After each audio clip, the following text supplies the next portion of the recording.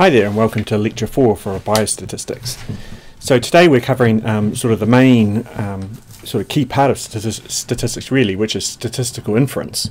And that's the process of moving from a sample to a population. So given a sample, a subset of the population that you've looked at, how can you infer things or say things about a population which you haven't looked at in detail? So can we take a small proportion of the population and hopefully, using the fact that it's representative, we can then sort of say something about the population. And we do that by basically knowing how statistics in the sample vary from sample to sample. And so we looked at this in Lab 4. And we're going to be looking at the sampling distribution for a mean. We'll show that it's a normal distribution, and then we'll introduce the idea of a confidence interval, which is essentially a way to describe uncertainty. So the key thing with statistical inference is that we're always interested in answering questions about a population. Okay, and to answer questions about a population, there's kind of two ways you can go about it. The first thing you could do is you could simply go to the population and ask that question. Right, so you could sample everything in the population, sample all the individuals in the population, and then you'll know the answer. Right, but in general that's a very expensive way of doing things. And in some cases it's simply impossible from a practical perspective, and so instead we tend to take a sample. So a subset of the population is chosen to be in our sample, and the statistical inference is the process of using that sample to infer things about the population. So for example, can we estimate a characteristic of the population, for example the population mean? Maybe it's the average age or the average income or something like that, or can we estimate the prevalence of a disease, right? And we can do that using a sample. We can estimate the prevalence in a sample, and then we can use information about how samples vary between samples. So if you take two different samples, what sort of difference are you going to get in the prevalence in each of those samples, and repeat that process many times, and what sort of the distribution of prevalences you'll get across samples. And then we can use that information to kind of work backwards. Given one sample, where do we expect the truth to lie? Okay, or what values for the true prevalence are consistent with the data that we might have? So just some terms so that we're familiar with them. Typically when we talk about things in the population, we treat them as being fixed, and we call them parameters. So a population parameter is a quantity computed from the population, assuming that it's fixed and doesn't change, right? So the population parameter is something that we don't know, but it's a single number that is unchanging for the length during which we're looking at the population, right? So we don't say that it unchanges forever, that it's not changing forever, but we're saying that for the purpose of the period that we're looking at the population, we consider it fixed. Okay, and a sample statistic is the corresponding thing in the sample. So for example, if the population parameter is, say, the mean age in the population, then the sample statistic will be the mean age in the sample. Right, and the key difference between them is that the sample statistic is computed from your sample. So if you take a different sample, you'll get a different sample statistic, whereas the population parameter is fixed. Right, it's computed across the entire population. The idea is that if you take samples in a random manner, so if you take a simple random sample, for example, then the sample statistic will tell us something about the corresponding population parameter, because the sample will be representative of the population. But the key thing we need to do is account for the sample-to-sample variation. So we need to understand how much that sample statistic will vary from sample to sample. So we did this in Lab 4. We took a population, and it was the age of people students at Massey University, and we had a look at what the population looked like, and this is the distribution, right? So most people are young in age, right? But there's this kind of tail to the right where we've got a few much older people. And given that population, we could compute the population parameter for the mean age, and we found that it was sort of 28.3 years or something like that, right? Let's just say 28 for round numbers, right? 28 years old. Okay, and that's fixed. That doesn't change. It's a feature of the population, and we're assuming that the population is fixed. Now, in order to measure that, okay, we haven't measured the entire population, right? So this would be an unknown value, and to measure it, we would take a sample and then compute the corresponding average age in the sample. Right, so here's one sample that we took. Okay, and you can see that the sample looks quite a bit like the population, and the average age in the sample is similar to the average age in the population, but it's just a little bit different. If we take another sample, okay, then we'll get a slightly different shape, because of course our sample is random, and so every now and then you'll get some, you know, slightly older people or slightly younger people or whatever in your sample just by chance. But what we'll find is that the sample means won't vary too much, and they should be centered around the truth.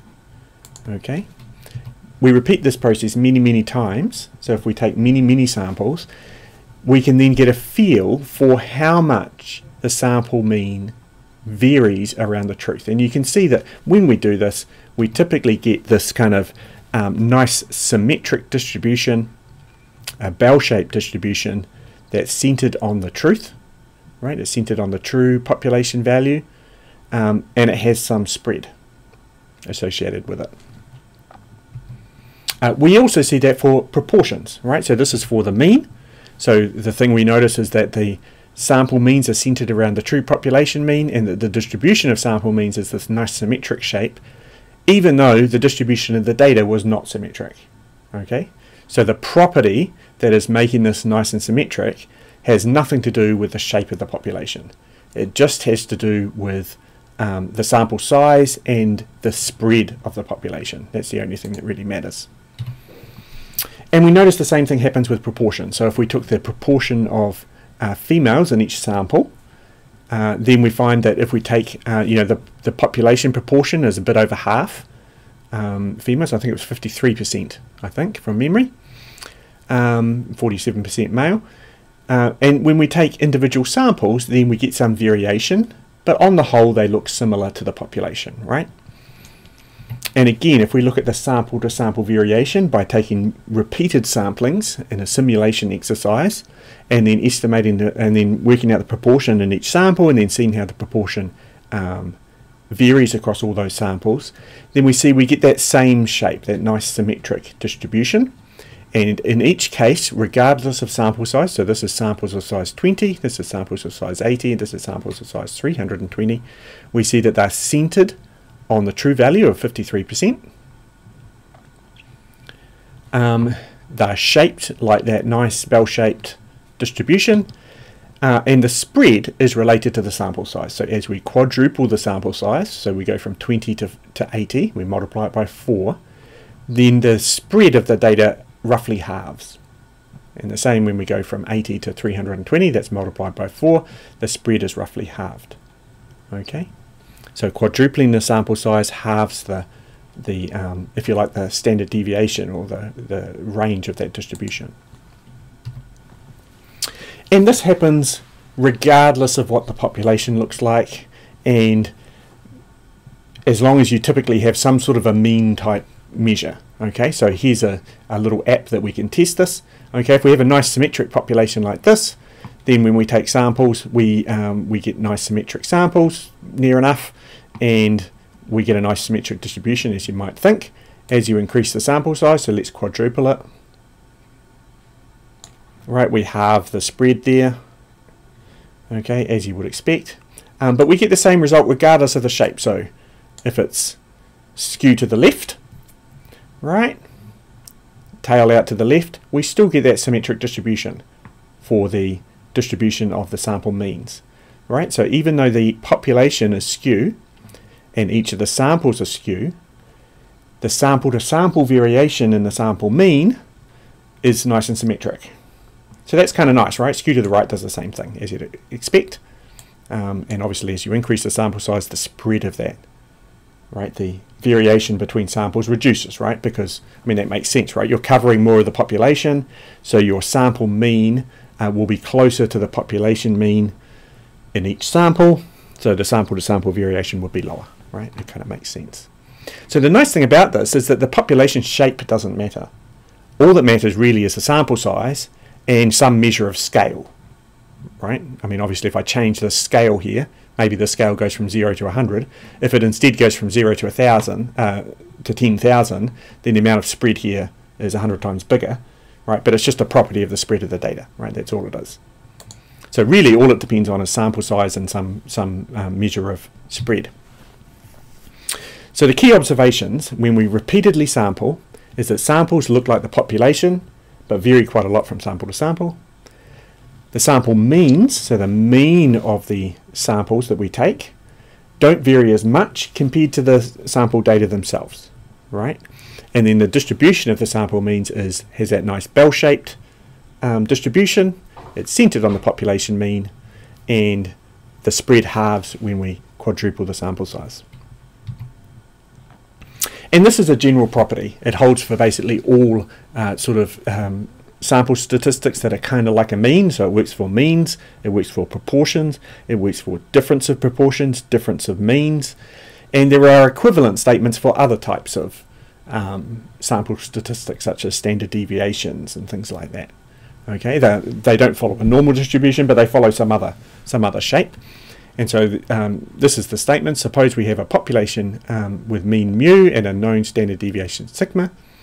Then if the sample size is large, the sample mean x bar, so that's the symbol that we usually use for a sample mean, follows a normal distribution centered on the truth, so with mean mu, and a standard deviation given by this formula here. Right, and this formula here arises because of that quadrupling the sample size halves the spread type thing, right? So the sigma, that's the spread from the population, so that's your scale parameter basically, right? So that if you rescale the data, you get the same answer essentially, right? Because the sigma will change, and so that's just scaling it. But then this 1 over square root n thing, you can see that if you multiply n by 4, right, it's under the square root. So when we square root 4 times n, we're going to get 2 times the square root of n, right?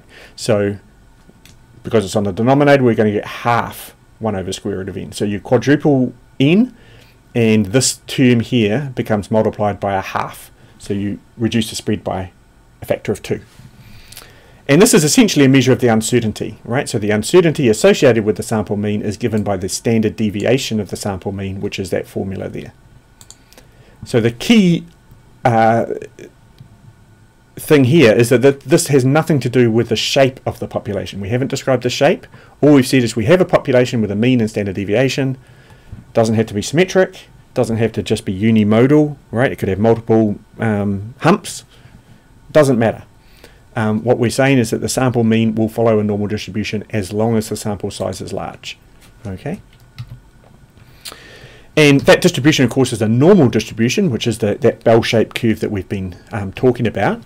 And so just to remind you what the normal distribution is, most of you have probably seen it before, but it's a bell-shaped distribution like we've been seeing arises from that sampling process. And it's described using two parameters, mu, which is the center of the distribution, the mean, the median, and the mode is all at mu, right? The mode is the highest point in the curve, and the median means that half the data is at this side and half the data is that side, so it's symmetric, and it's also the mean. And sigma is the standard deviation, so that's the basically giving you a amount of spread around the mean, right? And they completely describe the distribution. So once you know the mean and the standard deviation, you know everything about that distribution.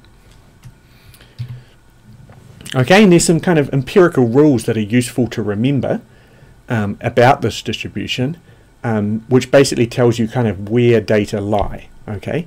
And so the idea is that almost 70% of the data, 68 is the magic number, is within one standard deviation. So let's take the mean, subtract off one standard deviation, take the mean and add on one standard deviation. That range that you get covers 70% of the data that we're dealing with, or 68%. Okay, so 68% of your observations from a normal distribution will be within one standard deviation of the center. 95% of the observations from a normal distribution will be within 2 standard deviations. So take the mean, subtract 2 standard deviations, take the mean, add 2 standard deviations. That captures 95% of the variation. And almost all the variation, 99.5%, is within 3 standard deviations of the mean. Okay. So essentially the number of standard deviations that you are away from the centre is a measure of how extreme a particular observation are. And so all this is saying is that it's really unlikely for a observation to be more than 3 standard deviations away from the mean, because the vast majority, 99.5%, are inside 3 standard deviations. Right? So the distance from the mean to the observation is less than 3 standard deviations. So the number of standard deviations away from the mean gives you an idea as to how extreme you are. Okay, so typical observations are within 2 standard deviations of the mean. That is 95% of observations satisfy that. Almost all, like 99.5%, are within 3 standard deviations. So the more standard deviations you are away from the mean, the more extreme the measure is. Okay, so to work out how extreme an observation is, you just need to know how many standard deviations away from the mean it is. So simple example, if the mean age is 28, and the standard deviation is 4, then an age of 40 would be, well, let's work out how many standard deviations it is away from the mean, right? So 40 is a distance 12 from the mean, 28, right? So 40 minus 28 is 12, and 12 is 3 lots of 4, right? So to do the maths, I've done 40 minus 28 divided by 4, right? So that observation is 3 standard deviations away from the mean, which is quite extreme. Right? Less than 0.5% of observations are that extreme. 99.5% of observations are less extreme than that one. Okay, so we can use the normal distribution, knowledge of the normal distribution, in order to say how extreme things are. Essentially, what the likelihood of an odd event is. Okay, and we'll be using this later when we do hypothesis testing. And indeed, there's 2 ways that we can use the central limit theorem. Right?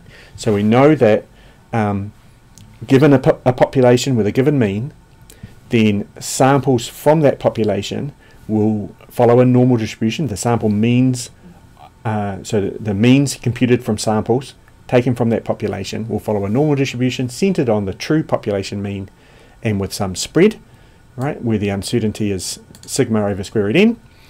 And we can use that in 2 ways, right? So we know the distribution of sample means. So if we have a claim about what the population mean is, right, so say someone claims that the average age of people at Massey is 30, right, then they're claiming that the population mean is 30, and so we could take a sample and see how far our sample mean differs from 30.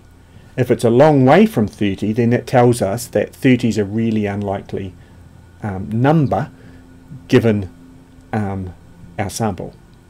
And similarly, if we don't know the population mean, we can add just enough uncertainty to our sample mean that we capture the truth most of the time. Okay, so these two different procedures. One's called hypothesis testing, so that's if you have a claim about the population mean, then we can test it by taking a sample and see how extreme is our sample given the hypothesis. The other thing is if you don't have a guess as to what the population mean is, you don't know what it is, then you can take your sample mean and you can add some uncertainty to it in order to hopefully capture the truth. That's a confidence interval. Okay. Right, so quick example of the concept behind hypothesis testing. We'll see this in much more detail later. Suppose someone claims the mean age of Massey students is 30 years old.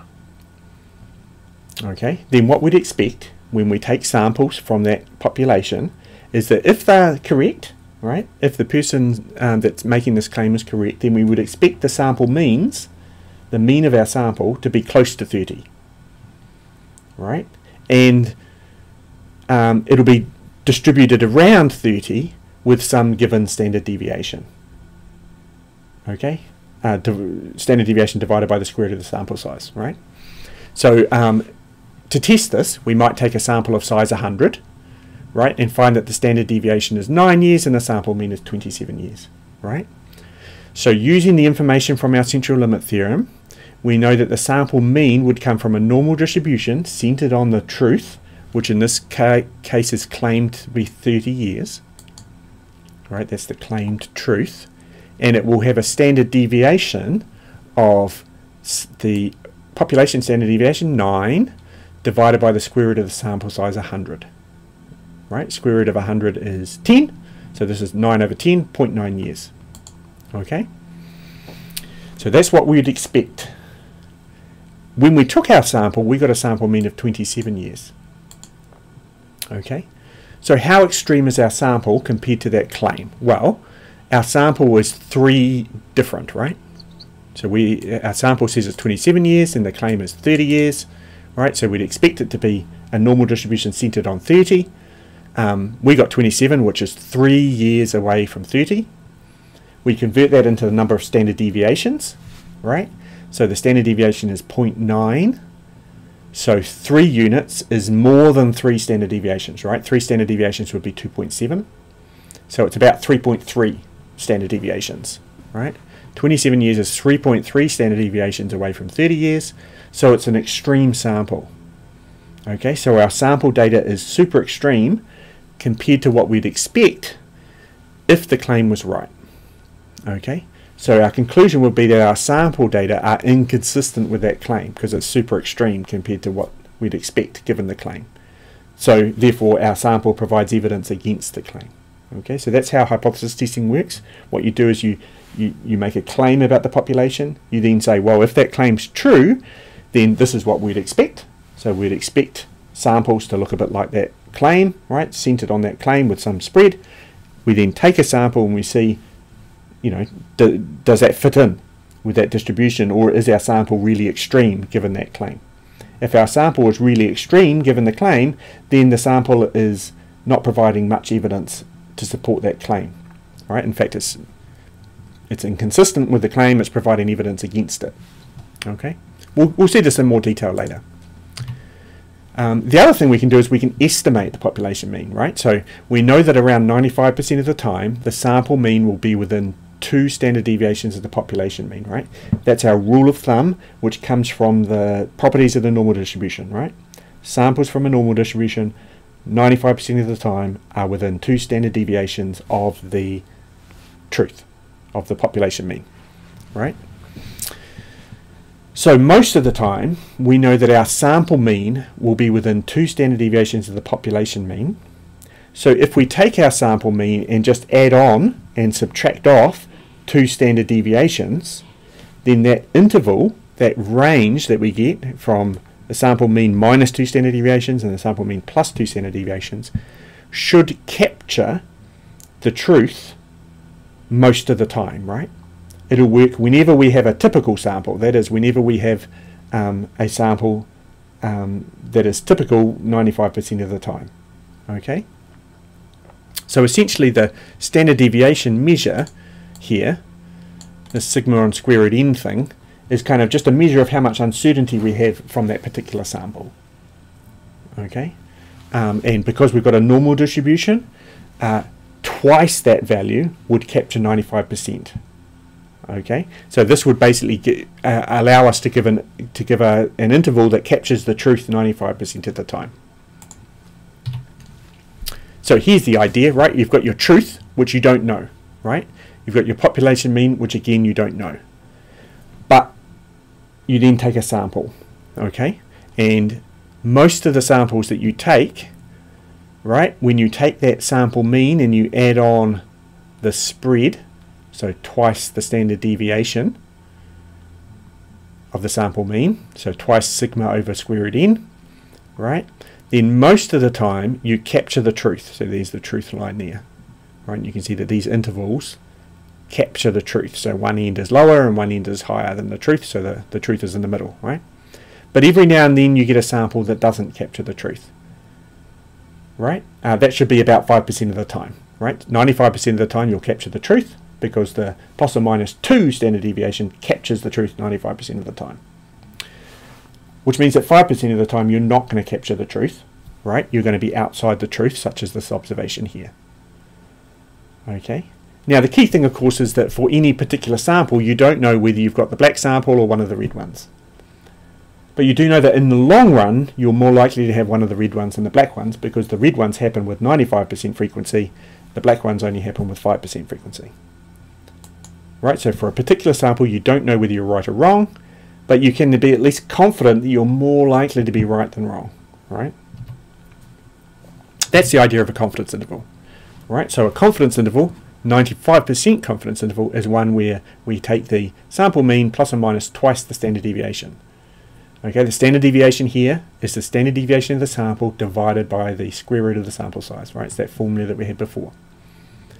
So that means that 5% of the samples that we take are going to have confidence intervals that don't include the population mean. But 95% of them will have confidence intervals that do include this population mean. Right? And reiterating this point, for a single sample we don't know which case we're in. So we don't know if we have the confidence interval covering the population mean, right, which is the 95% case, or if we're in the odd case, the 5% case, where we don't cover it. The 95% probability here, this confidence level, applies across many samples, not for a single one. Right? So given a single one, we don't know whether we're right or wrong. However, we can be confident that we're more likely to be right than wrong, because in the long run we're going to be right 95% of the time. Right? So it kind of means that, you know, across your careers you're going to be either computing a confidence interval or looking at a confidence interval a whole heap of times, and 95% of the ones that you assess are going to be okay, 5% of them aren't. Right? So in the long run you'll be right 95% of the time and wrong just 5% of the time. For a specific one you don't know whether you're right or wrong. Okay? You just have that confidence. Okay?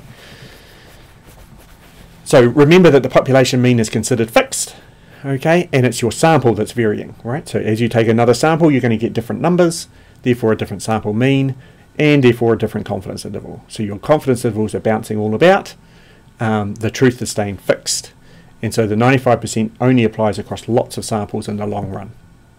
Okay? So the key thing really that the confidence interval gives you is a measure of uncertainty. Right? So if you have a confidence interval that's very long, then you've got a lot of uncertainty about what the truth is, right? Because you're allowing a big range. And I guess the key thing is allowing you to admit that you don't know everything, right? You're saying, actually, I know this, I'm giving this range, and I'm 95% confident in it, which is implicitly saying I'm not 100% confident. Right? It's a key step in admitting that the data you have isn't the complete data set. It's not the population, it's just a sample. It's not telling you everything, it's giving you an out. Right? It's giving you a way of saying, well, actually I was wrong in that case, but you know, it happens. I'm going to be right 95% of the time, I'm going to be wrong 5% of the time. Okay, so how does this work in practice? Let's have a look at an example. This isn't really how it works in practice. In practice we're going to use the computer. We're going to go through this one by hand, just so you can get a feel for how it works, and then we'll see what it looks like on the computer. Okay, so here we have an example where New Zealand beef and lamb are interested in the average carcass weight of lamb exported to the UK. So to assess this, they take a sample of 100 carcasses and weigh them, finding a mean weight of 18.5 kilos and a standard deviation of 5. And we're asked to find a confidence interval for the true mean carcass weight of all exported lamb, right? So instead of weighing them all, which would be actually easy, let's pretend that we don't do that, and it's really complicated to weigh things for some insane reason, and so we're just going to weigh 100 of them and use that to infer what the population mean is, right? Okay, so we write down what we have. We've taken a sample of size 100, so n is 100. It's had a sample mean of 18.5 kilos, and it has a standard deviation of 5 kilos. Right? The standard deviation of the sample mean is then given by that formula that we saw in the central limit theorem, sigma over square root n. So sigma is 5, n is 100, square root 100 is 10, so this is 5 divided by 10.5. Right? So a 95% confidence interval would be around 18.5 plus or minus twice that number, right? So we're going to take 2 times 0.5, which is 1, and we'll go 18.5 plus or minus 1, which is a range 17.5 to 19.5. Right, so we'd write it up and say we're 95% confident that the average weight of lamb export to the UK is between 17.5 and 19.5 kilos. Okay. How we do this in our studio, we read our data in. Right, you can do that yourself if you wish to reproduce it. Then we're having a look at it just to see what it looks like. So that's what the head command does. The 2 says how many rows I want to look at. Right, so head lambs would give me 6 rows by default. Head lambs with the 2 in it gives me 2 rows, right, just so it can fit on the slide. So we've got a single column, weight, and then a bunch of weights listed. And then to compute the confidence interval, we use this command here, t.test. The weight variable, so lamb's dollar weight. So the dollar here pulls out the column. So this is pulling out the weight column from lambs. And we've specified the confidence level at being 0.95. Okay, now the default confidence level is going to be 0.95 anyway. So this is optional if you're computing a 95%. If you're computing something other than a 95%, so maybe a 98% or a 99% or an 80% or whatever, you've got to put it in. Okay, and you get all of this output, and the only bit that matters here really is this bit here. The 95% confidence interval is 17.5 to 19.5. Okay, same answer we got by hand. The mean of x is this number here, 18.5. Right, so that's the sample mean. We'll detail what all this other stuff is later on. It's meaningless in this case. Okay. Right, so what if we want to change this up? What if instead of a 95% confidence interval, we instead want a 98% confidence interval? So what if we want to be more confident about what the average carcass weight of exported lamb would be? Okay, we're not happy with 95% confidence, we want more confidence. Okay, so you remember 95% confidence gave us a range 17.5 to 19.5. What do you think the range would be to be 98% confident? Would it be a bigger range or a smaller range? Have a think about that. Okay, let's see. So, in order to be more confident, we need to capture more of that normal distribution. Right? 95% captures plus or minus twice the standard deviation. Right? 99.5% would be 3 times the standard deviation. Right? From our rule of thumb. Remember, 1 standard deviation is 68%. Within 2 standard deviations, 95%. Within 3 standard deviations, 99.5%. So in order to be 98% confident, we've got to have we've got to be somewhere between 2 standard deviations, which is 95%, and 3 standard deviations, which is 99.5%. Right? So somewhere between 2 and 3 standard deviations would capture the truth. Okay, so the computer does this for us basically, but essentially what we need to do is we need to work out how many, within how many standard deviations do we capture 98% of the data of a normal distribution. Okay, and so it turns out that in that case, in this case, the value number of standard deviations is 2.365. So if you're 98% of a normal distribution, values that come out from a normal distribution are within plus or minus 2.365 standard deviations from the mean. Computer works it out for us. The formula for the confidence interval is still the same, right? It's still sample mean plus or minus a number of standard deviations times the standard deviation of the sample mean.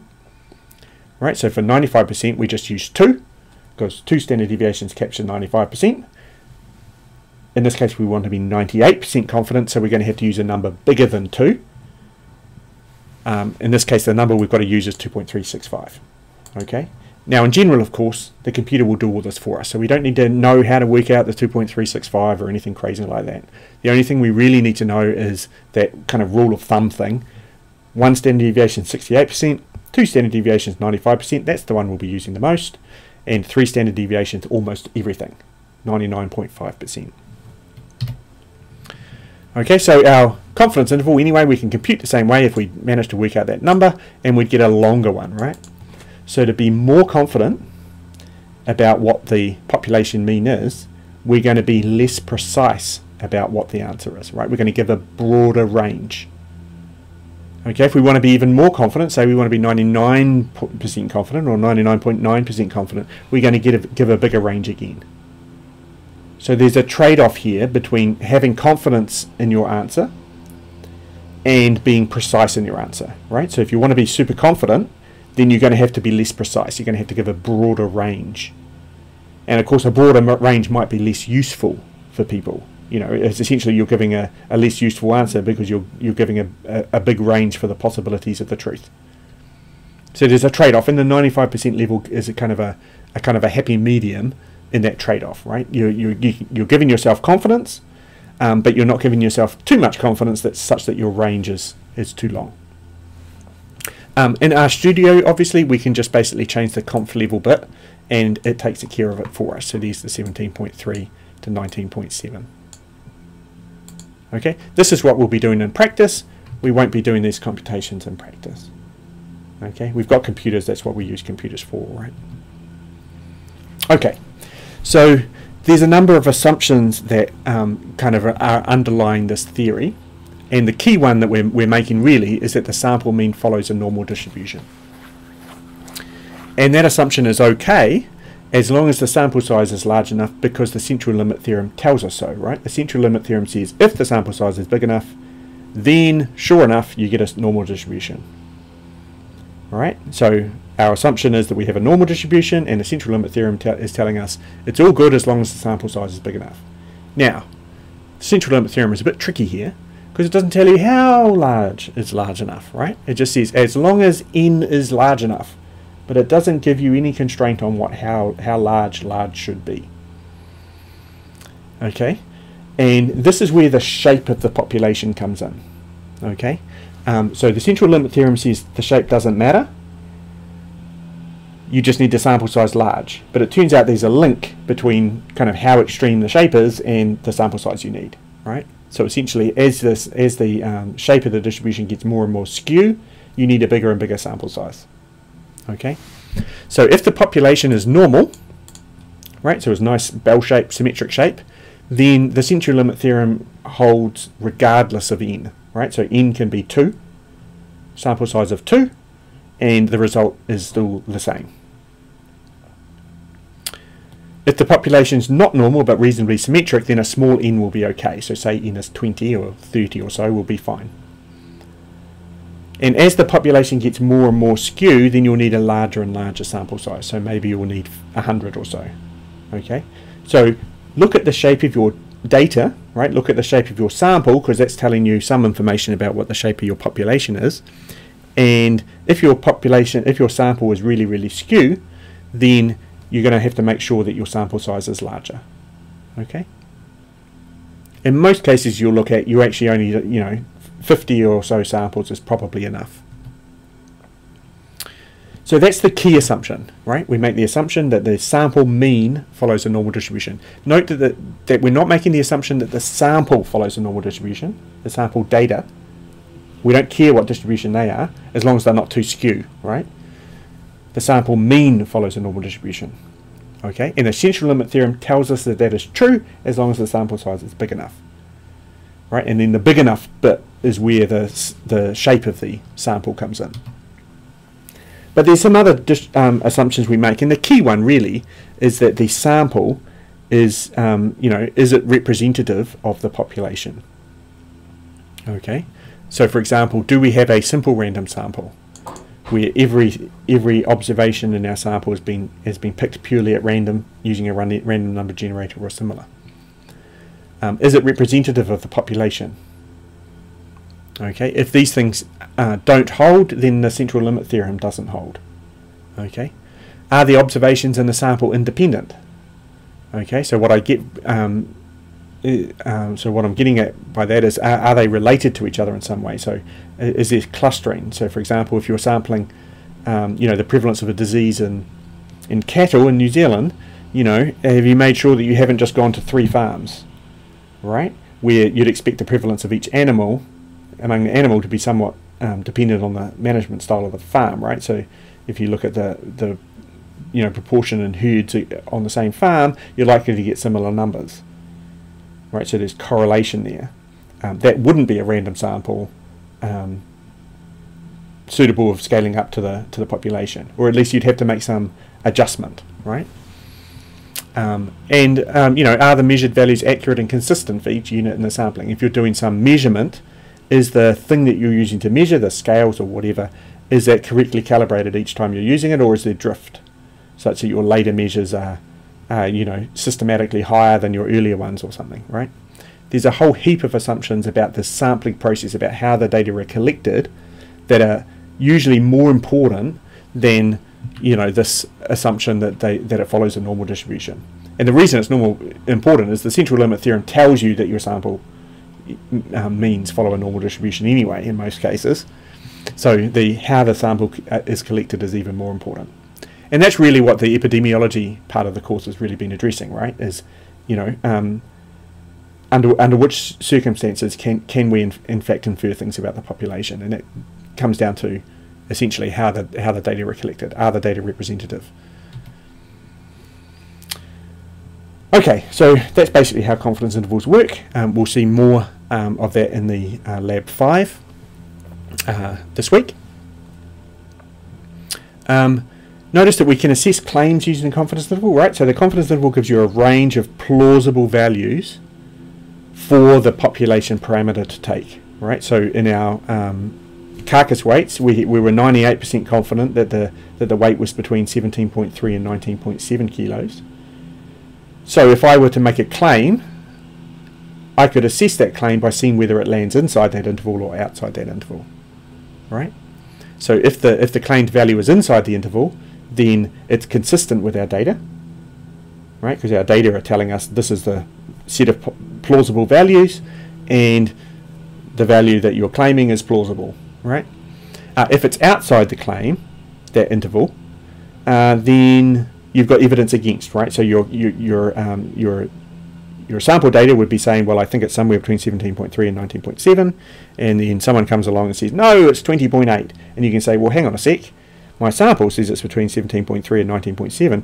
20.8 is not in that interval, so my data are not consistent with your claim, right? So you can answer questions about claims by using the confidence interval, right? So here's an example here, right? So we've got 17.3 kilos and 19.7. That's our 98% confident range. And then we've got a claim here. The UK authority claims the carcass weight is 17.7 kilos. Do you agree? Well, 17.7 is inside my level of uncertainty. So sure, it's a possibility, right? 17.7 kilos is consistent with this range. So our data are consistent with that claim. What if the claim of the carcass weight was 20.5 kilos? 20.5 kilos is outside this range, right? So our data are not consistent with that claim. Okay, so by using a confidence interval, you can answer questions about specific claims. We'll also see how to answer this a different way using hypothesis testing in Lecture 6.